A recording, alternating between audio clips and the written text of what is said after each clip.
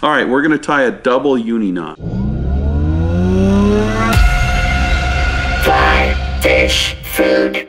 This is a super useful knot if you're going from a very thick line to a very thin line, or if you're going from braid to fluorocarbon or braid to a nylon or whatever it is. It's a simple knot to tie, and it's super strong. But what I'm going to do is I'll parallel the lines, and I'll take the one side of it. Happens to be the smaller end, and I'm going to loop it around. From here, I'm going to take this and I'm going to just pass the tag end through the loop with the smaller line, 4 or 5 times.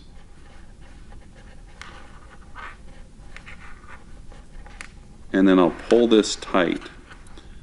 And what that does is it wraps around the thicker line. So the knot is tied on itself, basically. From here, I'm going to take the thicker line, and because this is paracord and kind of harder, I'm only going to do this through here 2 times, but you could probably do it 3 to 4 times, and I'll do the same thing here. Pull that tight.